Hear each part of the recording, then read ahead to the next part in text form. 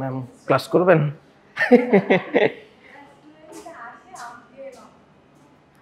হ্যাঁ, ইয়া রেকর্ড দিছো? ওকে ওকে, আজকে আমাদের ম্যানমেড ফাইবার ক্লাসের 4 নাম্বার লেকচার, রাইট? ইয়াপ, হ্যাঁ 4 নাম্বার লেকচার।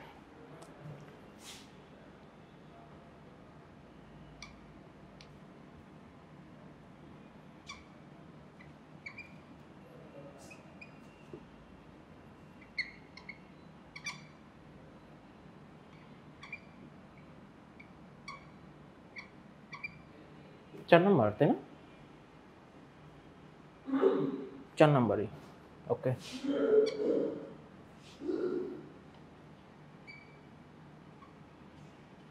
আজকে হচ্ছে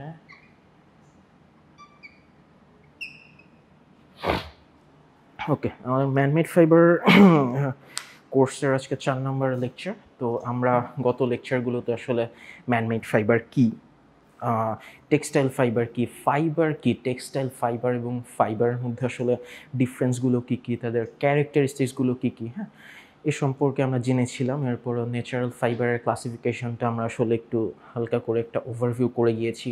দেন ম্যানমেড ফাইবারের যে টাইপসগুলো আছে সেগুলো সম্পর্কে জেনেছি। টাইপসগুলোর বিস্তারিত ওভাবে আমরা জানি না, জাস্ট একটু ডেফিনেশনস এবং এক্সাম্পলসগুলো একটু জানার চেষ্টা করছি, কারণ এই টাইপসগুলোতেই আমরা আস্তে আস্তে আস্তে আস্তে আসলে ডিপে যাব। হ্যাঁ, তো আমরা জেনেছিলাম যে ম্যানমেড ফাইবার মেইনলি হচ্ছে 3টা টাইপ, তাই না?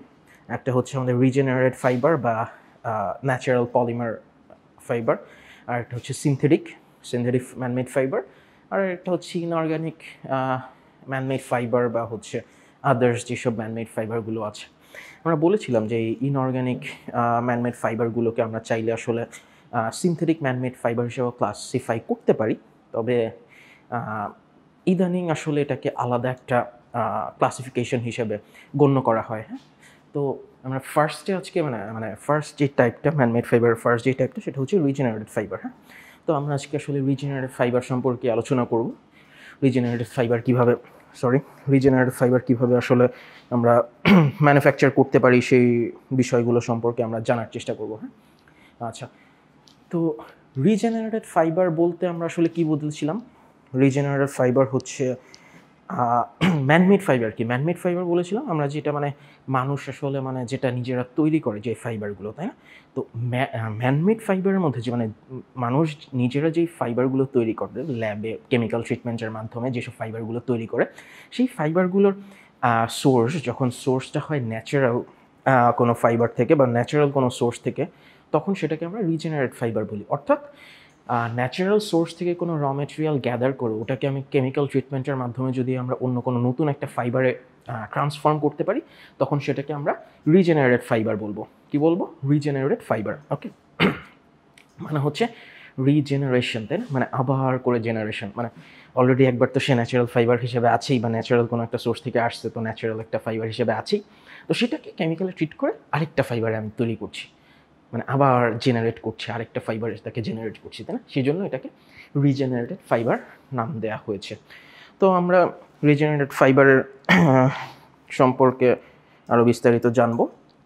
চলে যাই আমরা আমাদের মূল আলোচনায়। আচ্ছা, তো রিজেনারেটেড ফাইবারের অন্যতম একটা উদাহরণ আমরা বলেছিলাম, তাই না? Viscose rayon. কি বলেছিলাম? Viscose rayon.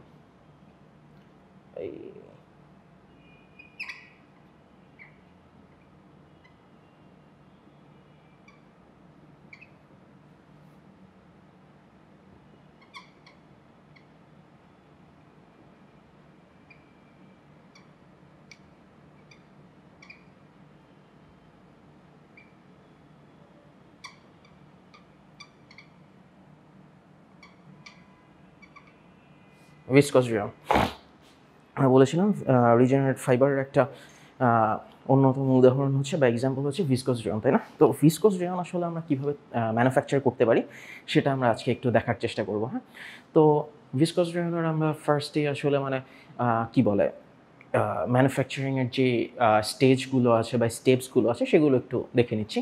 স্টিপিং, ফার্স্টে আছে স্টিপিং, দেন শেডিং, দেন এইজিং, এরপরে জ্যান্থেনেশন, রিপেনিং, preparation of spinning solution, filtration এবং হচ্ছে স্পিনিং। হ্যাঁ, এগুলো হচ্ছে আমাদের ভিসকোজ রেয়ন তৈরি করার মেইন যে স্টেপসগুলো বা স্টেজগুলো, যে স্টেজগুলো পার হয়ে আসলে আমরা ফাইনালি আমরা হচ্ছে ভিসকোজ রেয়নটা পাই, সেটা সেই স্টেপসগুলোর নাম। হ্যাঁ, এই স্টেপসগুলো সম্পর্কে আমরা এখনই বিস্তারিত জানবো পরবর্তী স্লাইডগুলোতে। হ্যাঁ, তো প্রথমে আমরা একটু কি বলে ভিসকোজ রেয়ন প্রোডাকশনের যেই ওভারঅল ভিউটা, মানে কি বলে ওভারঅল ম্যানুফ্যাকচারিং প্রসেসের যে ফ্লো চার্টটা, সেটা আমরা একটু দেখছি। হ্যাঁ, ফার্স্টে কী করা হয়, আমরা স্টিপিংয়ের কথা বললাম, তাই না? স্টিপিংয়ে কী করে, স্টিপিংয়ে মেইনলি হচ্ছে আমরা মানে আমাদের ভিসকোজ রেয়নের কিন্তু র ম্যাটেরিয়ালসটা হচ্ছে সেলুলোজ।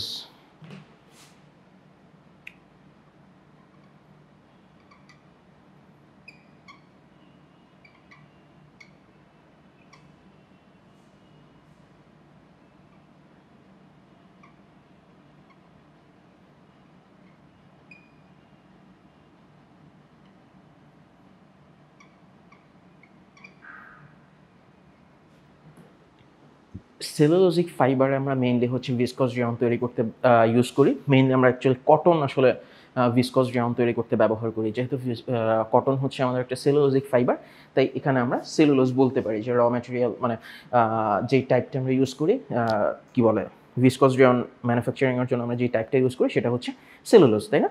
তো এই সেলুলোজকে আমরা হচ্ছে সোডিয়াম হাইড্রোক্সাইডের মাধ্যমে একটা স্টিপার একটা পার্ট থাকে, সেখানে আমরা স্টিপিং করি। হ্যাঁ, স্টিপিং প্রসেসটা করি। স্টিপিং জিনিসটা কি, প্রসেসটা কি, এটা সম্পর্কে আমরা আসবো পরবর্তী স্লাইডে, নেক্সট স্লাইডে হয়তো আসবো।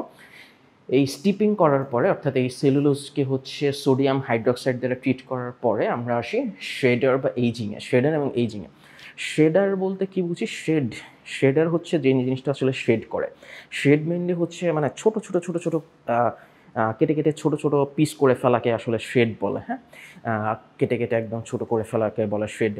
যদি স্যালভেজ ইয়ার্ডগুলোতে যাওয়া হয়, হ্যাঁ, ওই যেগুলোকে আসলে আমরা ভাঙাড়ির দোকান বলি, তাই না, ওখানে গেলে অনেক ধরনের এরকম শেডার কিন্তু আপনারা দেখতে পাবেন, মেটাল শেডার দেখতে পাবেন। ওরা কিন্তু ওই যে অব্যবহৃত যেসব মেটালসগুলো থাকে সেগুলো কিন্তু একটা মেশিনের মধ্যে চালনা করে, ওগুলো আর কি একদম পিস পিস পিস পিস করে খুবই ছোটো ছোটো করে কেটে ফেলে, তাই না?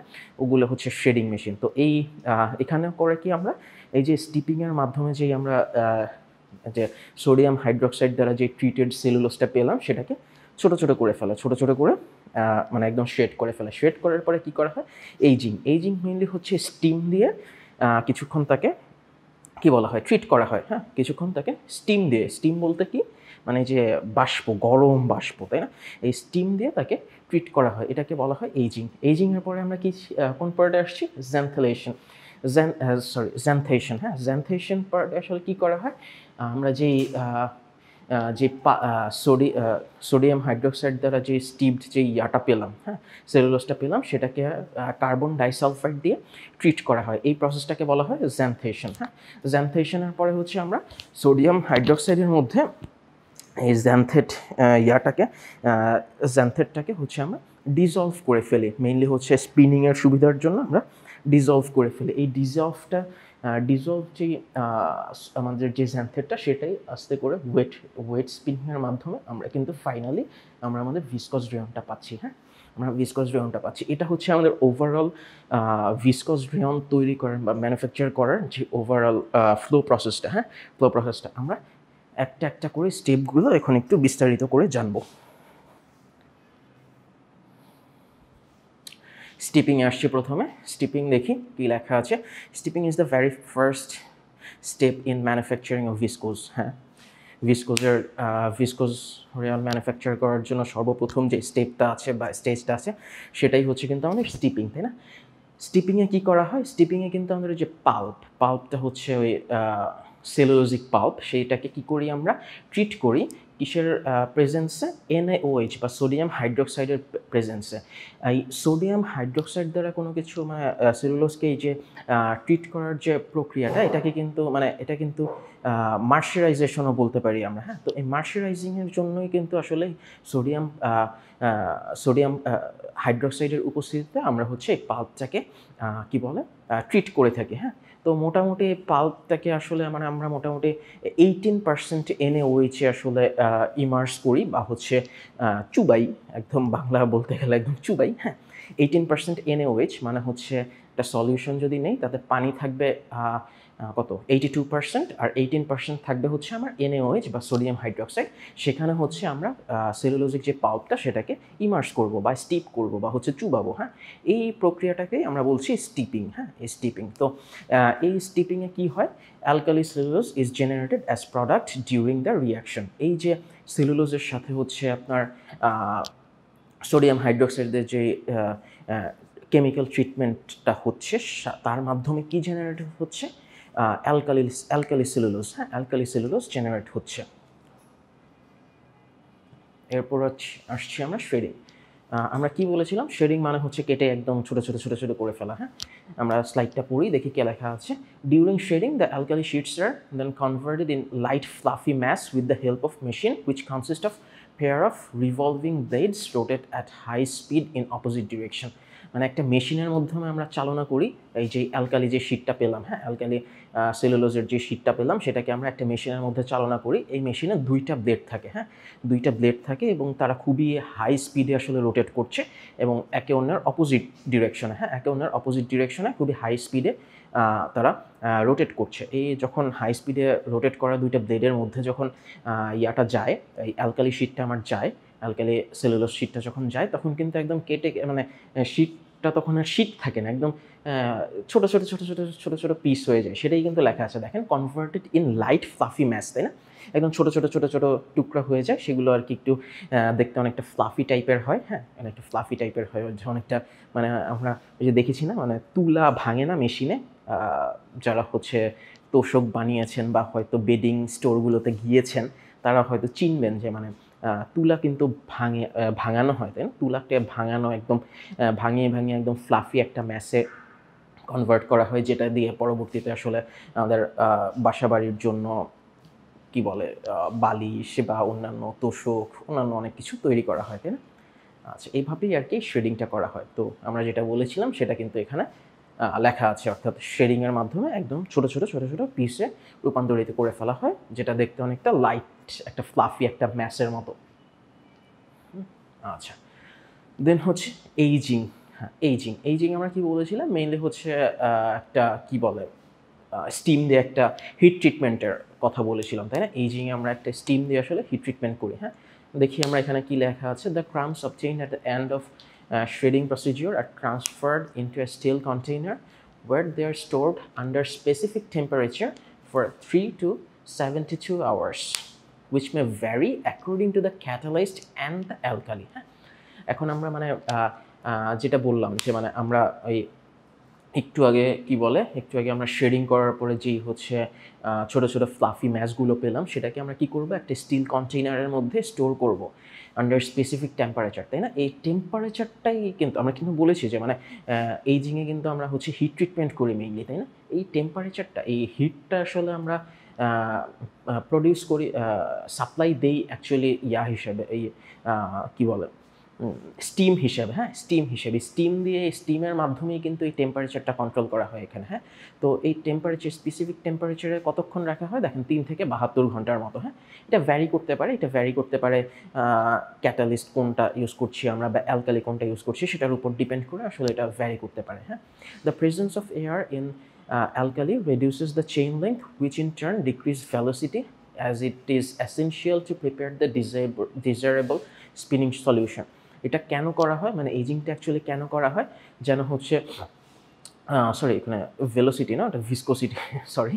আচ্ছা, মেইনলি হচ্ছে এখানে মানে এই এইজিংটা করা হয় যেন হচ্ছে আমাদের যে আমরা ফ্লাফি ম্যাশটা তৈরি করলাম, হ্যাঁ, ওখানে যে চেইনগুলো আছে, চেইন লেংথগুলো আছে, হ্যাঁ, আমরা কিন্তু মানে এখানে কিন্তু একটা পলিমার, তাই না? এগুলো কিন্তু একটা পলিমার। তো এইখানে যে মানে চেইনগুলোর মধ্যে যে ভিসকোসিটিটা আছে সেটা যেন ডিক্রিজ করা যায়। হ্যাঁ, ভিসকোসিটিটা যেন ডিক্রিজ করা যায়।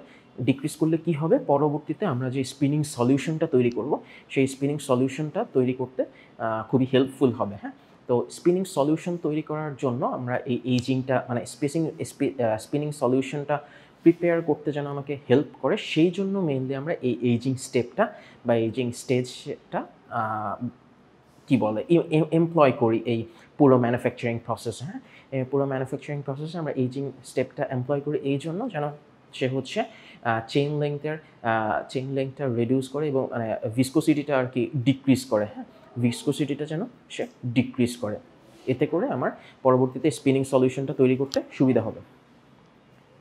Okay, then as soon as the correct viscosity is obtained, this phase are then transferred into a drum where it is kept in inert atmosphere and kept at low temperature. আচ্ছা, যখন হচ্ছে আমরা এই ভিসকোসিটিটা মানে correct ভিসকোসিটিটা আমরা যে spinning সলিউশনটা তৈরি করতে চাচ্ছি সেটার জন্য যে ভিসকোসিটিটা আমার দরকার, সেই ভিসকোসিটিটা যখন আমি অবটেইন করব বা গেইন করব, তখনই কিন্তু ওই পিসগুলোকে আমরা মানে ওই যে ফ্লাফি ম্যাশগুলো আমরা তৈরি করলাম, সেই ফ্লাফি ওই ম্যাশগুলোকে আমরা কী করব, ট্রান্সফার করব একটা ড্রামের মধ্যে, যেখানে আর কি অ্যাটমসফিয়ারিক যে টেম্পারেচার মানে লো একটা টেম্পারেচারে ওটাকে কিপ করা হবে, মানে ওটাকে রেখে দেওয়া হবে। ওখানে কিন্তু আসলে আর নতুন কোনো ধরনের যেন রিয়াকশনস বা কোনো কিছু যেন না ঘটে, সেজন্যই আর কি একটা লো টেম্পারেচারে একটা ড্রামের ভিতরে, একটা বদ্ধ ড্রামের ভিতরে একটা ইনার অ্যাটমসফিয়ার ক্রিয়েট করে সেখানে এই ফ্লাফি ম্যাশগুলোকে হচ্ছে স্টোর করা হয়। ওকে, আচ্ছা, নেক্সট আসছি আমরা জ্যান্থেশন। হ্যাঁ, আমরা বলেছিলাম যে এইজিং, শেডিং এবং এইজিংয়ের পরে আমাদের স্টেপ হচ্ছে জ্যান্থেশন। হ্যাঁ, জ্যান্থেশনে আমরা কী করি দেখেন, জ্যান্থেশন প্রসেসে মেইনলি আমরা হচ্ছে যে অ্যালকালি সেলুলোজটা আমরা তৈরি করলাম, যে ফ্লাফি ম্যাশটা আমরা অ্যাকচুয়ালি তৈরি করলাম, সেটাকে আমরা কী করি, কার্বন ডাইসালফাইডের সাথে কার্বন ডাইসালফাইড দিয়ে হচ্ছে আমরা সেটাকে ট্রিট করি, কার্বন ডাইসালফাইড দিয়ে ট্রিট করি। এই যে কার্বন ডাইসালফাইড দিয়ে যে ট্রিট করলাম, এর মাধ্যমে যে এন্ড প্রোডাক্টটা তৈরি হয় সেটাকে আসলে বলা হবে সেলুলোজ জ্যান্থেট। যেহেতু মানে এন্ড প্রোডাক্ট আর কি সেলুলোজ জ্যান্থেট হচ্ছে, আর সেজন্য এই প্রসেসটাকে আর কি জ্যান্থেশন নামকরণ করা হয়েছে। হ্যাঁ, আচ্ছা, তো এইখানে দেখেন কার্বন ডাইসালফাইড দিয়ে আর কি ট্রিট করার ক্ষেত্রে কিন্তু একটা নির্দিষ্ট একটা টেম্পারেচার উল্লেখ করা আছে। কত? সেটা 20 থেকে 30 ডিগ্রি। হ্যাঁ, 20 থেকে 30 ডিগ্রি। তো মোটামুটি হচ্ছে আমরা 20 থেকে 30 ডিগ্রির মধ্যে আমরা হচ্ছে এই জ্যান্থেশন প্রসেসটাকে রান করাই।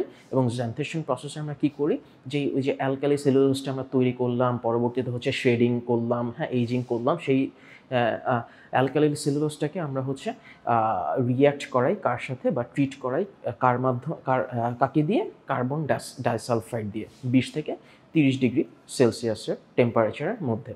এবং এর মাধ্যমে যে আমরা এন্ড প্রোডাক্টটা পাচ্ছি সেটাকে বলছি আমরা জ্যান্থেট। হ্যাঁ, আর এই হোল প্রসেসটাকে আমরা বলছি জ্যান্থেশন। ওকে, দেন হচ্ছে আমরা জ্যান্থেট যে সেলুলোজ জ্যান্থেটটা করলাম আমরা, সেটাকে আমরা হচ্ছে রিপিনিং প্রসেসের মধ্যে দিয়ে রান করি। হ্যাঁ, রিপিনিং প্রসেসে নিয়ে যাই এবং এই রিপিনিং প্রসেসের মাধ্যমে আসলে দুইটা মেজর প্রসেস আসলে সংগঠিত হয়। হ্যাঁ, তো ফার্স্টলি কি হয় দেখেন, জ্যান্থেটস group R রিডিস্ট্রিবিউটেড and then lost. হ্যাঁ, ফার্স্টে কী করা হয়, জ্যান্থেটের যে গ্রুপগুলো আছে সেগুলোকে রিডিস্ট্রিবিউট করা হয় এবং আস্তে আস্তে সেগুলো হারিয়ে যায়। হ্যাঁ, viscosity of the solution first decrease then rises and to its original value. তো কী হয়, আসলে আস্তে আস্তে মানে ভিসকোসিটিটা কিন্তু মানে কমতে থাকে, সলিউশনের ভিসকোসিটিটা আস্তে আস্তে কমতে থাকে, দেন আবার বাড়তে বাড়তে যে অরিজিনাল ভিসকোসিটির যে ভ্যালুটা ছিল সেখানে পৌঁছে যায়। তো মোটামুটি এই দুইটা মেজর আর কি চেঞ্জ আসে এই রিপিনিং স্টেজের মাধ্যমে। আচ্ছা, রিপিনিংয়ের পরে আমরা কি করেছিলাম, বলেছিলাম যে স্পিনিং সলিউশনটা তৈরি করা, তাই না? তো স্পিনিং সলিউশনে দেখেন কিছু কিছু বিশেষ কেমিক্যালস আমরা এখানে ইউজ করেছি। ওয়াটার অবশ্যই আছে 69%, দেন জিঙ্ক সালফেট আছে 1%, সোডিয়াম সালফেট আছে 18%, হ্যাঁ, glucose 2% and then sulphuric acid 10%। আচ্ছা, তো এগুলোকে একসাথে করে আসলে আমরা হচ্ছে স্পিনিং সলিউশনটা প্রিপেয়ার করি। হ্যাঁ, এগুলোকে স্টেপ বাই স্টেপ আমরা একটা অ্যাড করি সলিউশনের মধ্যে এবং ফাইনালি আমরা যে স্পিনিং সলিউশনটা পাওয়ার কথা সেটা আমরা পেয়ে যাই। আচ্ছা, ফাইনালি আমরা কি করি, এই যে ভিসকোসটা আসলে আমরা মানে স্পিনিং সলিউশনের মাধ্যমে আমরা যে ভিসকোসটা আসলে তৈরি করলাম সেটাকে কি করি, সেটাকে আমরা ফিল্টার করি। ফিল্টার করে কি করি, যে আনডিজলভড ম্যাটেরিয়ালগুলো আছে সেগুলোকে আমরা ফিল্টার করে আসলে কি বলে ফিল্টার করে আলাদা করে ফেলি। হ্যাঁ, ফিল্টার করে আলাদা করে ফেলি আনডিজলভড যে ম্যাটেরিয়ালসগুলো আছে। হ্যাঁ, এখন তো আমরা পুরোপুরি একটা মানে আমাদের সলিউশনটা স্পিনিং সলিউশনটা পেয়ে গেলাম। স্পিনিং সলিউশনের যেসব আনডিজলভড ম্যাটেরিয়ালসগুলো আছে সেগুলোকে আমরা রিমুভ করার জন্য আমরা হচ্ছে ফিল্ট্রেশন স্টেপটা এমপ্লয় করি। হ্যাঁ, এমপ্লয় করি। এর মাধ্যমে আসলে মানে যদি কোনো ধরনের আনডিজলভড ম্যাটেরিয়াল আসলে থেকে যায় সেটা কিন্তু আসলে মানে আমাদের কোয়ালিটিটাকে কিন্তু লেস করে দেয়, তাই না? কোয়ালিটিটাকে কমিয়ে দেয়, কোয়ালিটিটাকে করে ফেলে। বা হচ্ছে ওই যে দেখেন লেখা আছে cause defect in rayon filament. হ্যাঁ, মানে রেয়নের যে আমরা ফাইনাল যে ফিলামেন্টটা পাবো বা যে ইয়ার্নটা পাবো বা ফাইবারটা পাবো সেটাতে কিন্তু বিভিন্ন ধরনের ডিফেক্ট সে কজ করবে। হ্যাঁ, বিভিন্ন ধরনের ডিফেক্টের কারণ হিসেবে সে দেখা দিবে।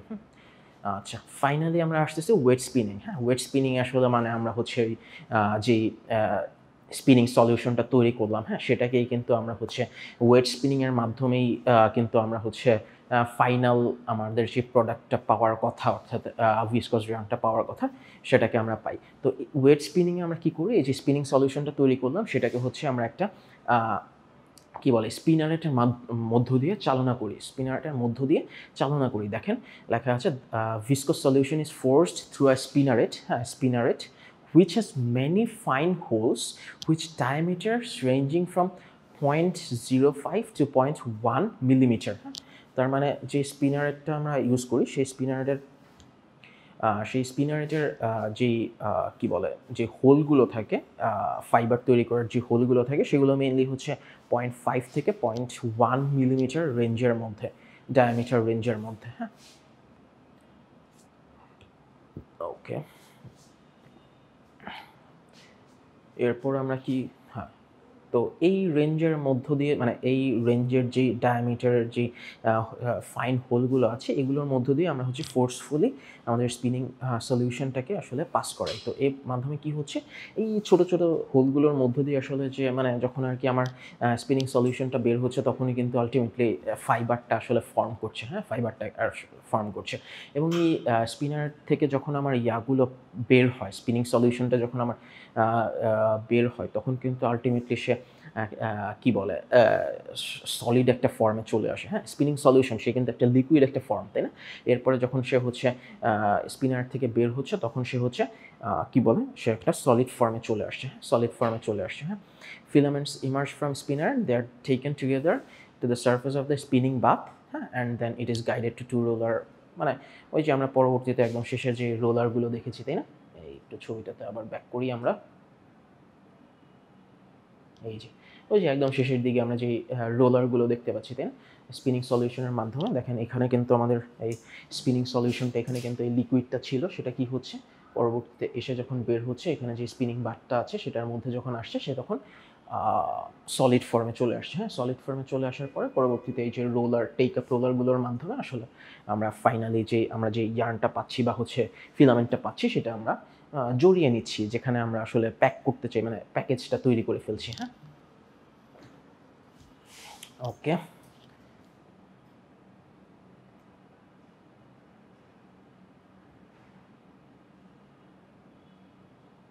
ওকে, তো মোটামুটি ছিল আমাদের এই ভিসকোস রেয়ন তৈরি করার ম্যানুফ্যাকচারিংয়ের প্রসেস যেটা সেটা সম্পর্কে আমরা আলোচনা করলাম। হ্যাঁ, তো ভিসকোস রেয়নে আমরা বেশ কিছু ভিসকোস রেয়ন হচ্ছে আমাদের একটা রিজেনারেট ফাইবার, তাই না? কারণ এখানে হচ্ছে আমরা সেলুলোসটাকে যেটাকে হচ্ছে আমরা নেচারে পেয়ে থাকি, হ্যাঁ, সেই সেলুলোস ফাইবারকে আমরা বা সেলুলোস পাল্পকে আসলে আমরা কেমিক্যালি ট্রিট করার মাধ্যমে আসলে নতুন একটা ফাইবার তৈরি করছি যেটাকে আমরা ভিসকোস রেয়ন নাম দিয়েছি। এই পুরো প্রসেসটা যেহেতু আমরা কেমিক্যাল ট্রিটমেন্টের মাধ্যমে করছি সেজন্য এটাকে আমরা রিজেনারেট ফাইবার বলছি, কারণ সোর্সটা আমার নেচার থেকে আসছে, তাই না? আচ্ছা, তো এখানে আমরা বেশ কয়েকটা স্টেপের মাধ্যমে বেশ কয়েকটা স্টেপস আমরা দেখলাম, ম্যানুফ্যাকচারিং স্টেপস কী কী ছিল। স্টেপিং ছিল, স্টিপিংয়ের পরে আমার এইজিং শ্রেডিং ছিল, হ্যাঁ, প্রেজেন্টেশন, দেন হচ্ছে ডিজলভ করা, হ্যাঁ, মানে স্পিনিং সলিউশনটা তৈরি করা, অ্যান্ড ফাইনালি আমরা স্পিনিং সলিউশন থেকে ওয়েট স্পিনিংয়ের মাধ্যমে আমরা ফিলামেন্টটা বা হচ্ছে ভিসকোস রেয়নের যে ইয়ার্নটা সেটা আমরা পেয়ে যাচ্ছি। হ্যাঁ, তো মোটামুটি ছিল এটাই আমাদের ম্যানুফ্যাকচারিং প্রসেস। এ সম্পর্কে আমরা বিস্তারিত জানলাম। তো পরবর্তীতে হচ্ছে আমরা ভিসকস রেয়নের আরও বেশ কিছু মানে বিভিন্ন ধরনের স্পেশাল ভিসকস সম্পর্কে আসলে আমরা পড়াশোনা করব। হ্যাঁ, তো আজকের ক্লাসটা আমাদের এ পর্যন্তই থাকবে। আর কারো যদি কোনো প্রশ্ন থাকে তাহলে অবশ্যই